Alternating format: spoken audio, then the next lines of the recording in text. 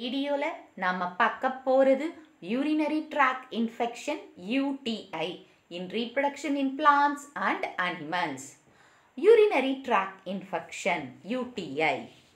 So many diseases affects both men and women, but a few diseases occur at higher frequency in women. So இந்த நிறைய diseases ரெண்டு பேருக்குமே ஆணாக இருக்கட்டும் பெண்ணாக இருக்கட்டும் எஃபெக்ட் ஆகுது.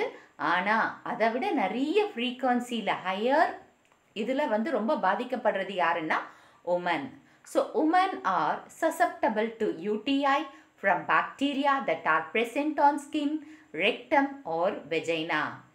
ஸோ உமன் ஏன் அதிகமாக பாதிக்கப்படுறாங்கன்னா இந்த பாக்டீரியா ஸ்கின்ல, ரெக்டம் அண்ட் வெஜைனா இதுக்குள்ளே அந்த பாக்டீரியா ஈஸியாக உள்ளே போய் அந்த அஃபெக்ட் ஆகிறதுக்கு வாய்ப்பு இருக்குது. அதனால் நிறைய பாதிப்பு கம்பேர்ட் டு மென் உமனுக்கு இருக்குது. This will enter the urethra before moving upwards. The types of UTI are. So இது எப்படி என்டர் ஆகுதுன்னா ஃபஸ்ட்டு urethra வழியா போயிடுது, பாக்டீரியா உள்ளே நுழையுது. அதுக்கப்புறம் மேலே போகுது, அதாவது யூரினரி பிளாடர், அப்புறமா கிட்னியை தாக்குது. ஸோ சில டைப்ஸ் ஆஃப் டிசீசஸ் இங்கே இருக்குது. சிஸ்டிசஸ் R bladder infection. So சிஸ்டிசஸ் and bladder இன்ஃபெக்ஷனுக்கு main காரணம் யாருன்னா பாக்டீரியா. ஸோ இந்த பாக்டீரியா யூரினரி ட்ராக்ல இன்ஃபெக்ஷன் ஏற்பட்டுது. ஸோ இந்த யூரின் வழி, அதாவது இந்த யுரிட்ரா வழியாக யூரினரி பிளாடருக்குள்ளே போகுது. போயிட்டு லாட்ஜ் அந்த இருப்பிடத்தை ஏற்படுத்திக்குது. அங்கே தான் வாழறதுக்கு ஏற்ற இடமா அந்த பிளாடரை ஏற்படுத்திக்குது. ஏற்படுத்திட்டு அந்த இருக்கிறதுக்கு இடத்த ஃபஸ்ட்டு பார்த்துக்குது. அப்புறமா அது மல்டிப்ளை பண்ணுது. இப்படி மல்டிப்ளை பண்ணுறதுனால பிளாடர் இன்ஃபெக்ட் ஆகுது. Infect and as well as inflamed. இப்போ அந்த பாக்டீரியா உள்ளே இருந்தாவே வீக்கம் அடையுது. நம்மளுக்கு கூட ஒரு அடிப்பட்டு அந்த இன்ஃபெக்ஷன் ஆச்சுன்னா அந்த இடம் வீங்குது இல்லையா, வெளியில் வீங்குது. அதே மாதிரி யூரினரி ட்ராக்ல போயிட்டு பாக்டீரியா இன்ஃபெக்ஷன் ஏற்பட்டுச்சுன்னா அப்போ அந்த பிளாடர் வீக்கம் அடையுது. ஸோ அதுதான் இங்கே சொல்லியிருக்காங்க. Bacteria lodge in the urinary bladder, thrive and multiply leading to inflammation. So bacteria போய் தங்குது. ஓகே, லாட்ஜ்னா தங்குது. எங்கே? யூரினரி பிளாடருக்குள்ளே போய் தங்குது. தங்கின பிறகு என்ன பண்ணணும்? ட்ரைவ்னா செழிக்க, தன்னோட இனத்தை அங்கே உற்பத்தி பண்ணணும்.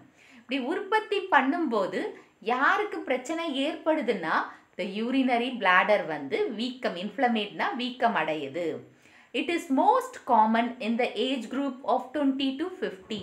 ஸோ இது எப்போ அதிகமாக இருக்குதுன்னா, இந்த காமனாக இருக்குதுன்னா 20 to 50 இயர்ஸ் இருக்கிற பர்சன்ஸ்க்கு இந்த நோய், அதாவது சிஸ்டிசிஸ் ஆர் பிளாடர் இன்ஃபெக்ஷன் இருக்குது. Next kidney infection. இப்போ இந்த பாக்டீரியா யூரினரி ட்ராக் வழியா, அதாவது urinary tract and urinary bladder வழியா மேலே போயிட்டு ரெண்டு கிட்னியும் அஃபெக்ட் ஆகலாம், இல்லை ஏதாச்சும் ஒரு கிட்னி அஃபெக்ட் ஆகலாம். ஸோ அந்த அஃபெக்ட் ஆனால் தான் அது கிட்னி இன்ஃபெக்ஷன் ஆகுது. So the bacteria can travel from urinary bladder and upward to the ureter and affect one of the both kidneys. So இப்போ இங்கே பாருங்கள், இது bladder. இந்த bladder வரையும் இன்ஃபெக்ட் ஆகிடுச்சு. ஸோ பார்க்காம விட்டுட்டோன்னு பார்த்துக்கோங்க. ஏதாவது ஏசிம்டமேட்டிக் கண்டிஷனாக இருந்தது நம்மளுக்கு தெரியாது. ஸோ இது ureter. இந்த ureter வழியாக கிட்னியை ரீச் பண்ணி ஏதாச்சும் ஒரு கிட்னி எஃபெக்ட் ஆகலாம், இல்லை ரெண்டு கிட்னியுமே எஃபெக்ட் ஆகலாம், அதாவது இன்ஃபெக்ட் ஆகலாம் bacterial இன்ஃபெக்ஷனால. It also infects the blood stream and leads to the serious life threatening complication. ஏன்னா நம்ம எல்லாருக்குமே தெரியும், கிட்னி பிளட்டை பியூரிஃபை பண்ணி அனுப்புது இல்லையா.